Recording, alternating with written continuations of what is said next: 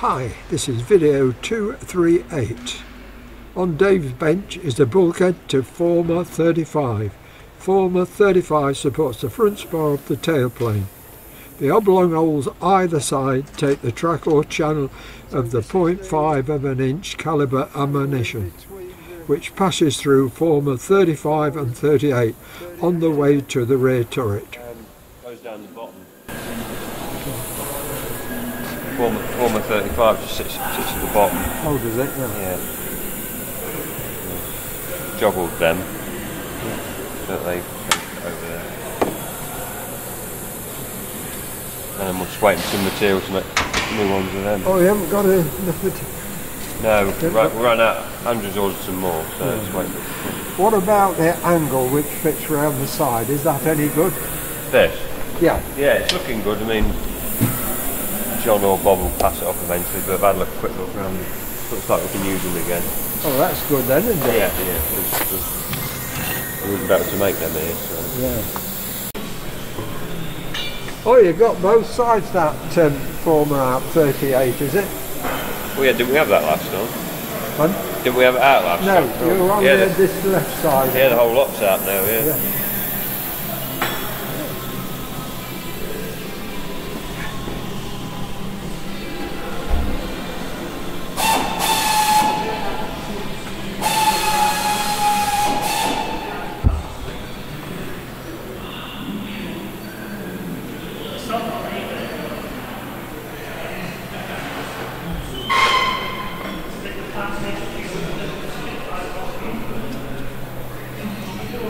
Gerald had the camera out of the nose of the Lancaster. Yeah. What film did you use? What film? I don't know, to be honest. It is an F26 5-inch f4 vertical camera. Lovely thing. Where's that from? From the Lancaster nose. Yeah. It sits as you go down from the cockpit down into the bomb areas. It's on the left-hand side down there. There's a panel down there, and it's a vertical camera. So it's obviously upside down. I'm just trying to figure out how all these locking mechanisms work. They're all a bit sort of solid, you know. Yeah, no, it's a lovely thing. Weighs a ton. Just going to turn them upside down.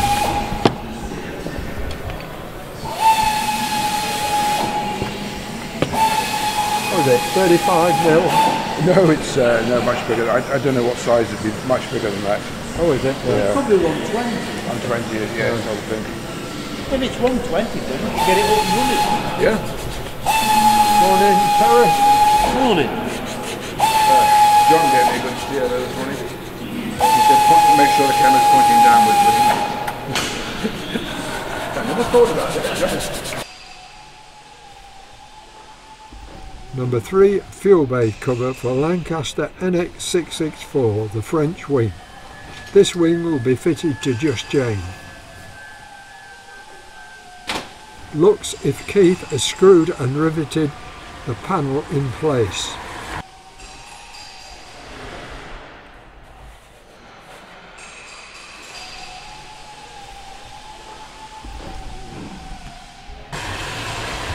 Not sure where number 2 fuel bay cover is. This is the one John was working on. Here it is. I guess it's waiting for painting.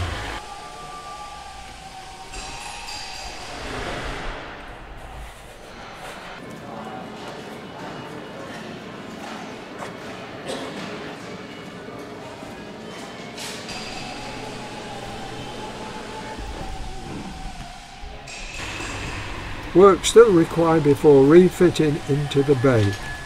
The tank, as last year, will be the only one feeding the 4 engines.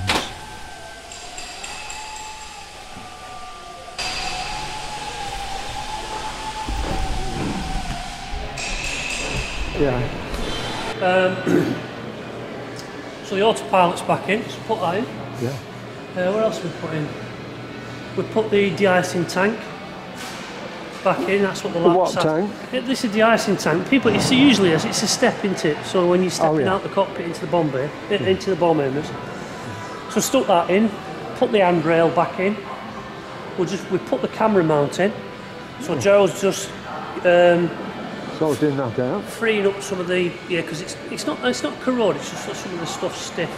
Some of the knurled nuts. So he's just freeing them up a bit, and then he'll get the camera put back in. So we'll get the camera in, and then we've got today. We'll hopefully get the bomb computer in and the bomb aimers panel.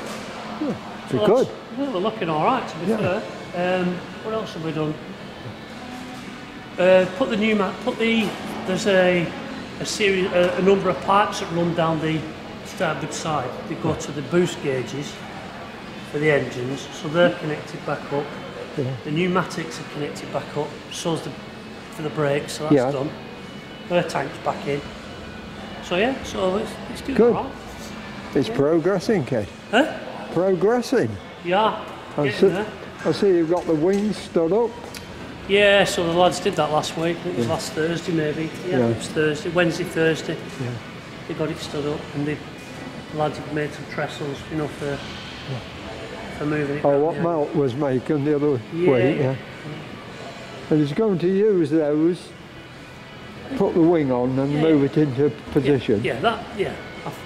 I mean, to be fair, Bob was saying that he weren't that bomb troll that we used. Yeah. You know, he prefers something proper like that. Yeah. So we've got him to, Well, I which is mean, spot on. Yeah. it was, you couldn't move it anyway, No, you could you? just enter a turning circle, Yeah. turning the bus.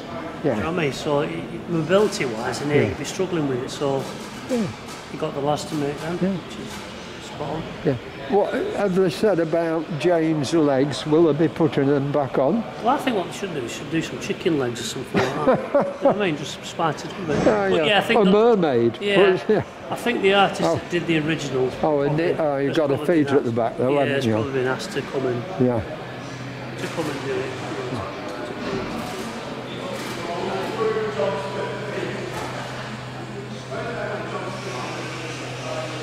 Yeah.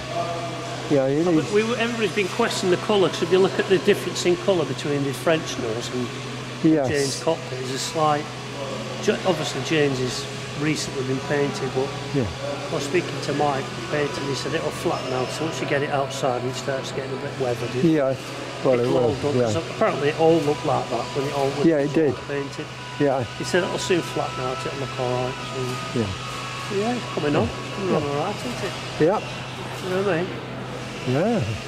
I think it went well to go back as it did. Yeah. Not much even and tugging. Yeah, no, not really. Yeah. It wasn't that bad actually, to be fair. Oh, straightforward.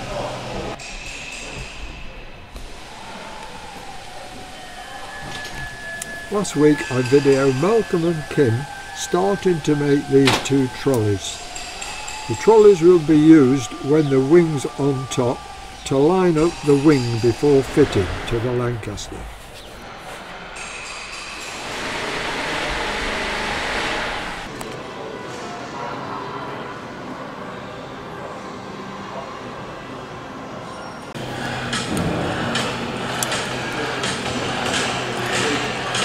So what we've got here, Gerb, a Timken bearing.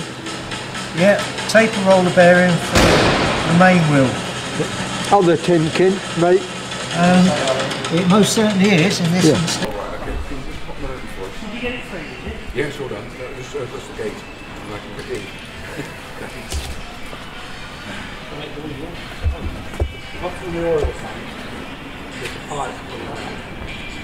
Got it freed up, Gerald. Yep, all done. Yeah, it was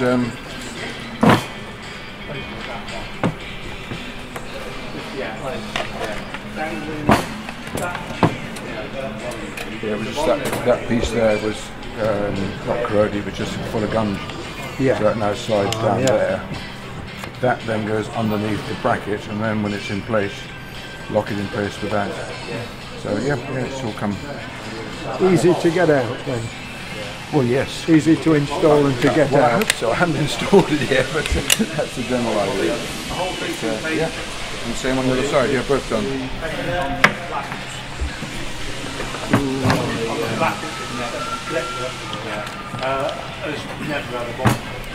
You've got a wheel on the floor. Where is it? But it was on the, it came off when you moved out, whether it was on the bench. I think it must have been on the bench, not something I saw from there. No. Oh, well, right.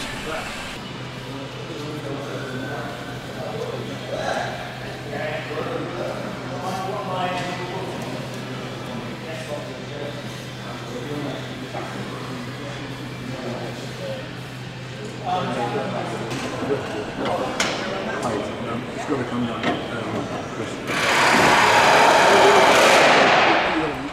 Chris and Gerald fitting the camera into its mountings.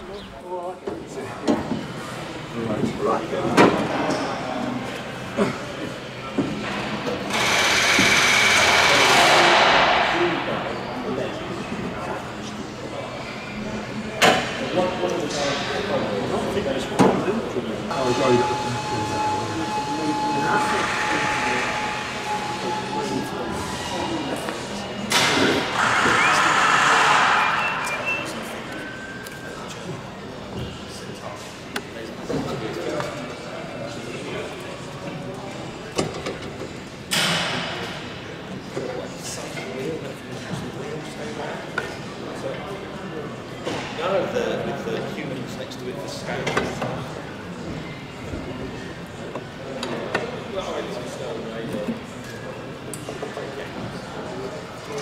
Right in the old flower. Did I bring the circuit or did I? I did want to take it on all this appointments. Sorry.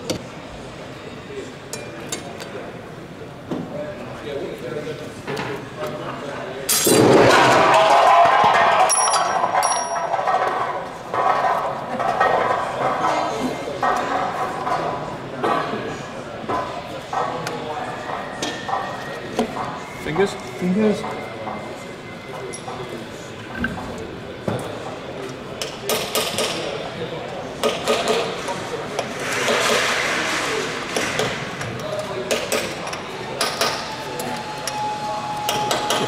I think there's a pulse.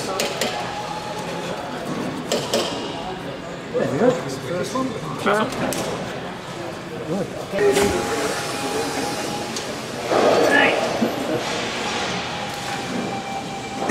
I asked Chris if he would video inside the nose for me. So big thanks to Chris again.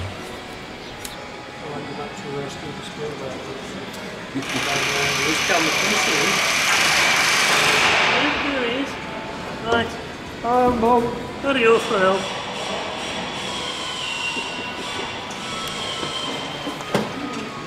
Lovely, thank you. Yeah, I've got it.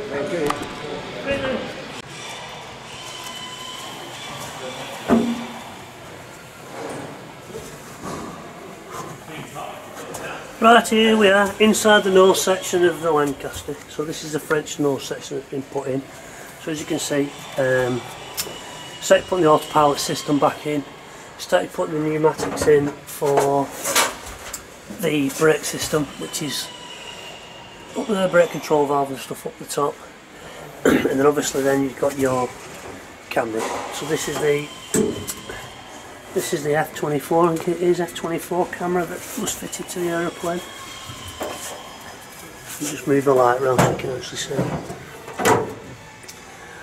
So the camera sits on the bracket assembly.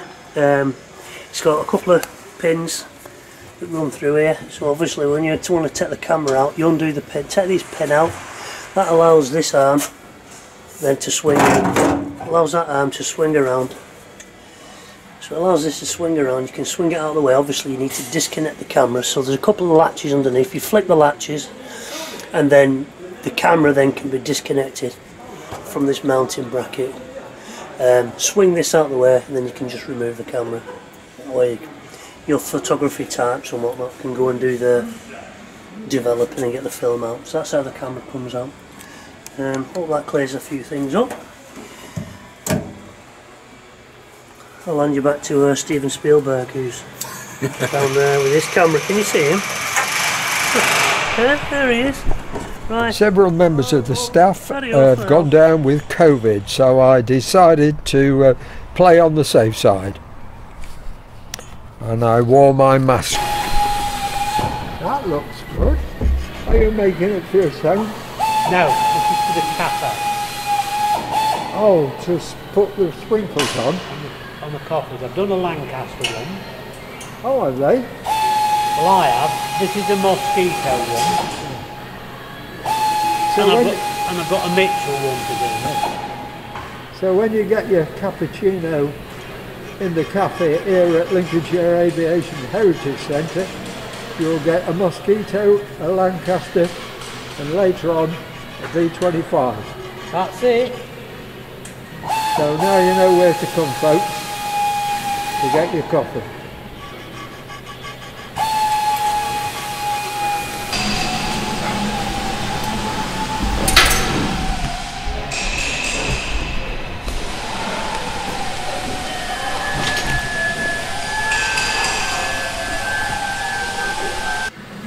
Alright then. So you've got your door riveted on, your cover for the third. Oh, that's only just held on with 2 screws. Oh, is it? Yeah, it's one of them. It's got to come off to get the engine in. I'll just put on out of the way. Yeah.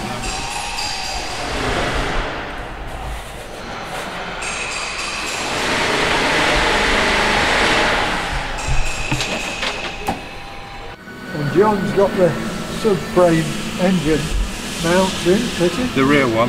Yeah. Yeah. Pull it up and spin it. Have they got them ready to go in? He's cleaned them all. The paint's just drying on them. What actually are you doing now? Just moving that out of the way? See? Doing the plug rivets on the other side. Yeah.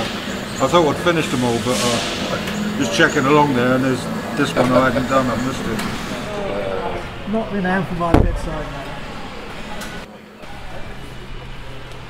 This is the other side where the plug rivets are.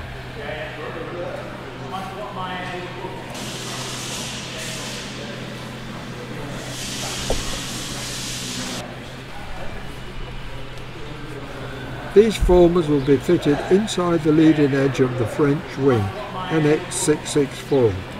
They are mounts for number 1 engine control.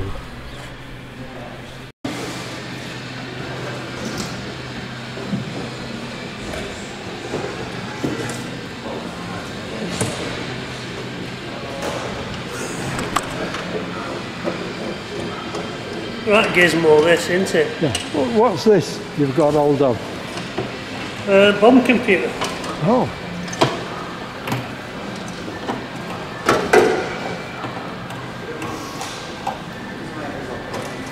A job with the fittings. Hey? I am having a job with the Well, you've fittings. got to take the covers off Yeah. to actually remove it.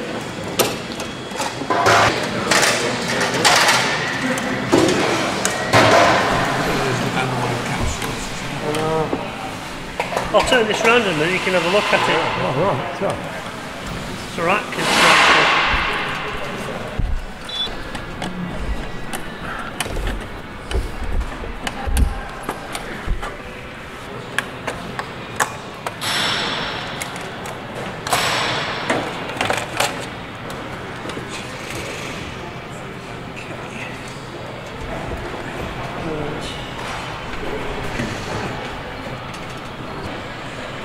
Yeah, it looks a bit busy, doesn't it? It does. Looks very busy in there. yeah. Very mechanical. Very. And obviously, it don't look any better at the back, to be fair. Oh, nice, yeah.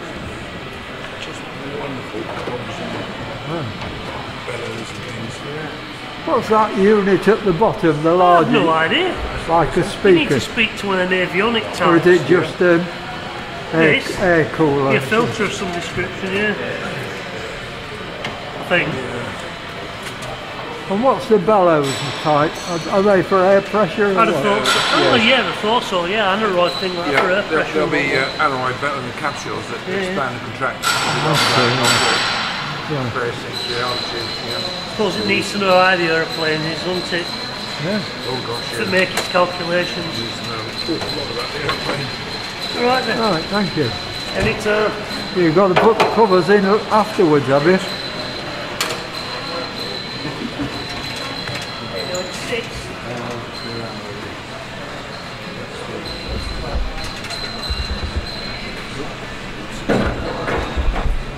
So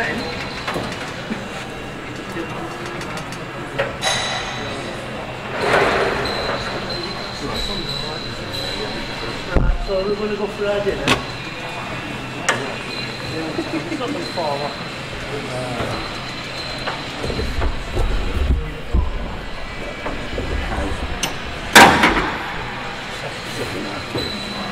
We'll leave it there and then we'll get some dinner. Yeah. Right, we're going to get some dinner, you know, because this is getting a bit stressful.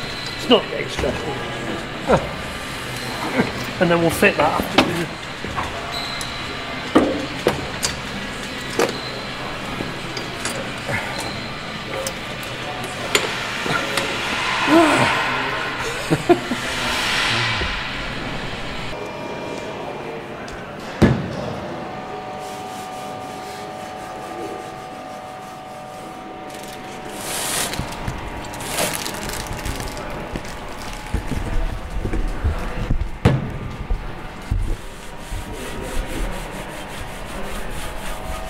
So you've got trouble with one of the brakes then, Brad?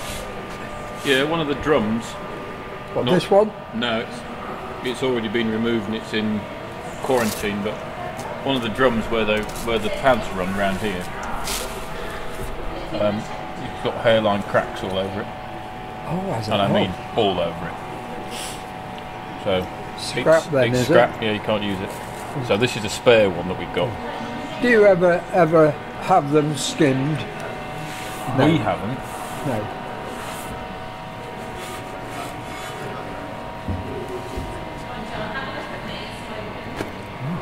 There it is. Yeah. It's hours of fun getting them in and out Oh, were they? because they're quite inaccessible to get to the bolts and things.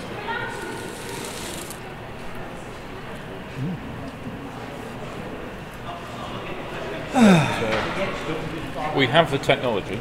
Have you got another spare? We've got 4 spares.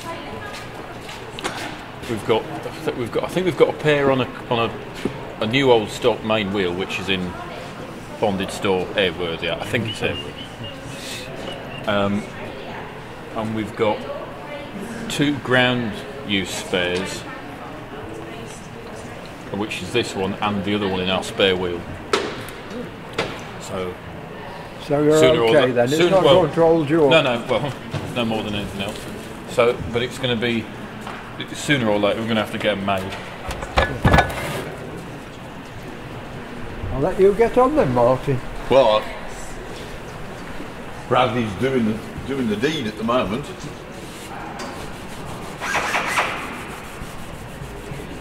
Don't look too bad from there, bro. It's better than the one with hairline crack.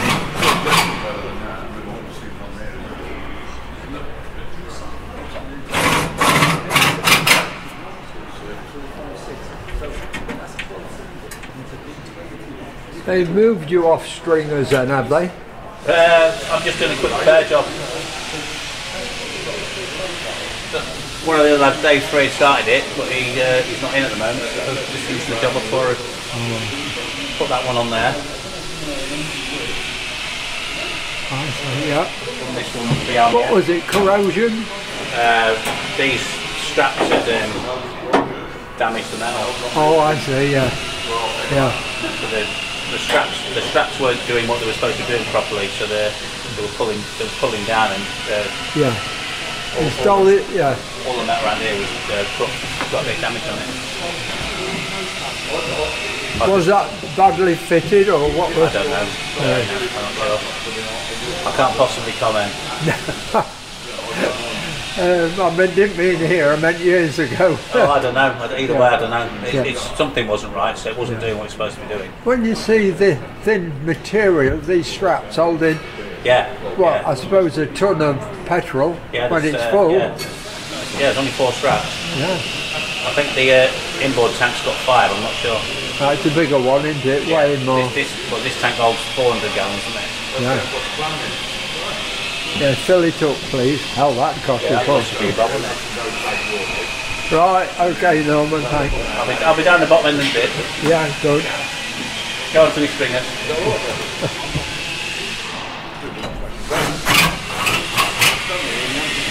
Brian, Yeah, fetch the faulty drum to show me. Make a nice clock for someone. That's literally all it's good for now. You can't even use it as a test one.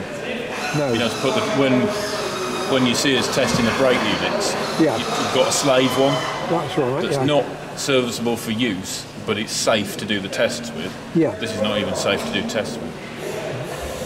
You think it could even crack under those pressures when you're doing Well, the test? you use higher pressures in the tests. Oh, yeah, that's true.